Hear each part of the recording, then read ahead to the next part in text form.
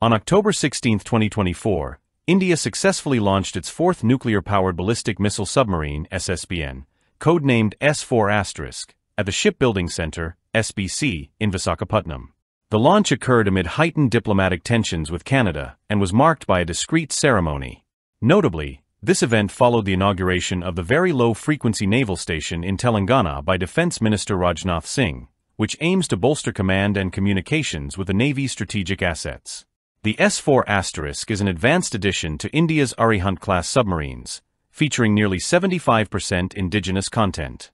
This new SSBN is equipped with CADE-4 nuclear ballistic missiles, enhancing India's strike capability with a range of 3,500 kilometers.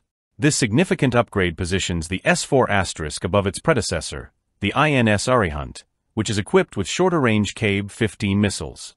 Following the S4*, the current class of submarines includes the earlier INS Arihant, INS Arigat, and the soon-to-be commissioned INS Aridaman.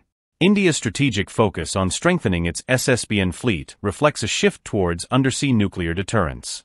The vulnerability of surface assets, such as aircraft carriers, to long-range missile systems, particularly those developed by China's People's Liberation Army Navy, PLA Navy, highlights the importance of nuclear-powered submarines. These vessels provide India with a critical strategic edge in maintaining regional security. Recently, the Cabinet Committee on Security approved plans to develop 2 additional nuclear attack submarines, further enhancing India's maritime capabilities.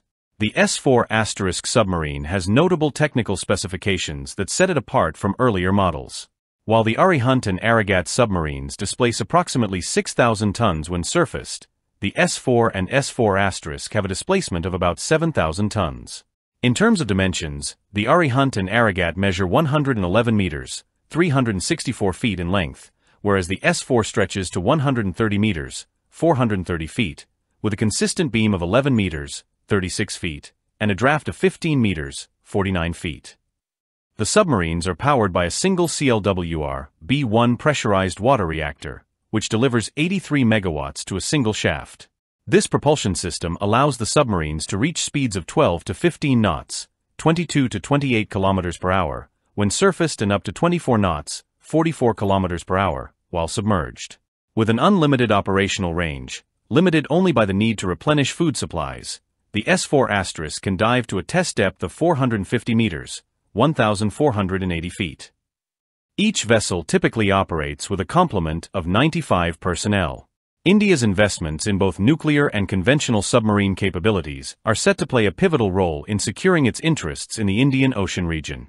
The upcoming commissioning of the 6th Calvary-class diesel-electric submarine, INS Visakhapatnam, later this year further underscores this commitment to enhancing naval strength.